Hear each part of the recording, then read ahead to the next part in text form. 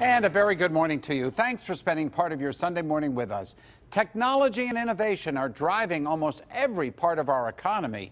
The medical profession has a special need for care that is personal and that utilizes the latest technology. This past week, the University of Pittsburgh hosted a health tech competition called the Pitt Innovation Challenge. Its goal is to encourage the entrepreneurial spirit of Pitt students and faculty by supporting innovative ideas. This year's challenge included using wearable technology to help solve a health problem. Participants competed for $555,000 in awards. Joining us now is Dr. John Maier, Director of the Pitt Innovation Challenge. He's Director of Research and Development in the Department of Family Medicine at the Pitt School of Medicine.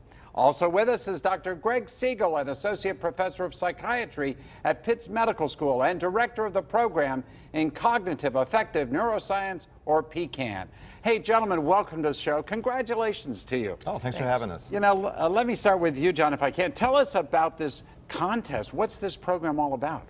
Well, the Pitt Innovation Challenge is something that we designed at the University of Pittsburgh to help our really talented researchers get their research connected to problems in the real world and get those solutions out to people. What exactly is wearable technology? Well, we have a very broad definition of wearable technology, and in fact, Greg has some here.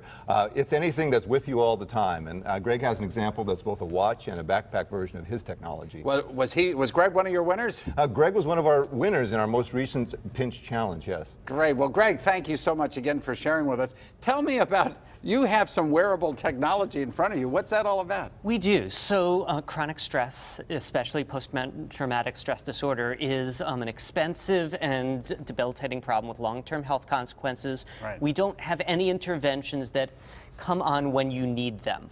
This measures your stress, tunes to your body and your vocal expressions, and when you're expressing stress, when you're feeling stressed, it comes on and vibrates at frequencies we found reduce stress. Feels like a cat, a customized cat purring on your chest just when you need it. When your stress goes down, it gets out of the way. It's a vest. It looks like a vest. Is that what it is? It's a little backpack. We also have a version that's a watch that works pretty well. And you wear this? And you wear it. Now, would you wear it all the time if you were someone subject to stress, or is it something you could grab at the last minute? Either way. So the watch version I often will wear all the time. The backpack I'll wear on a day when I really, really need something that interrupts me in my tracks.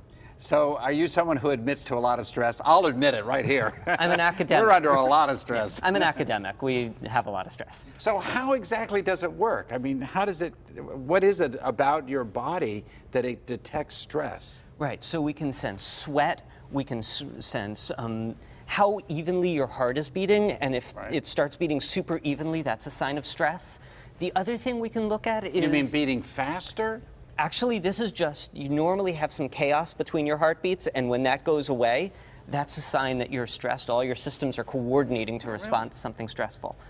The other thing we can look at is vocal parameters. So when you start speaking very quickly, when your voice raises, and when you get loud, that's a sign you're stressed. You start shouting and yelling and screaming? That's a good time that you'd want a cat purring on your chest, right?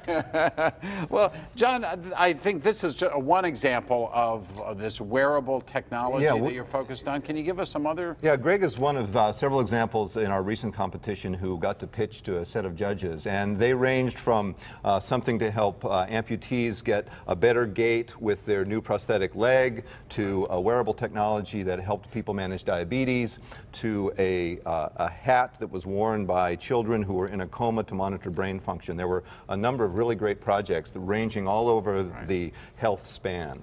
You know, doctors, this is fascinating to me. I mean, I just think that the fact that we can use technology in ways that will help people that we never even thought of, and the idea of creating competition so that your students are really getting into this. Do you think that's a new mindset with our 21st century students? Well, I think in part with the students and also with our faculty. At the University of Pittsburgh, we have this really talented and capable faculty, and we put this challenge out there to kind of let them free up a little bit and do a little bit of a crazy idea, and it lets us bring together the really solid neuroscience. I mean, the frequencies that this does are based on real science, but bring them to a problem that real people can use. And so it's a way to mesh the real talent we have at Pitt with real problems in the world. Greg, you work with students, I presume, and are they interested in this kind of work? Yeah, we have a great group of MD, PhD students and MDs, and actually undergraduates as well, who are working on this project. And actually, one of our students, together with a business partner, have spun off a company to commercialize this. It's called Neural Impact. We have the website purr.life, P-U-R-R-R.life. We'll get it up there. It's on the screen now. Awesome. And it's actually a company to commercialize this, and that was based out of the pinch competitions. So last year, in the first pinch competition, we won one of the smaller prizes that let us do a study to say this is a valid kind of intervention. It improves people's performance and decreases stress and changes the body in the ways we want to.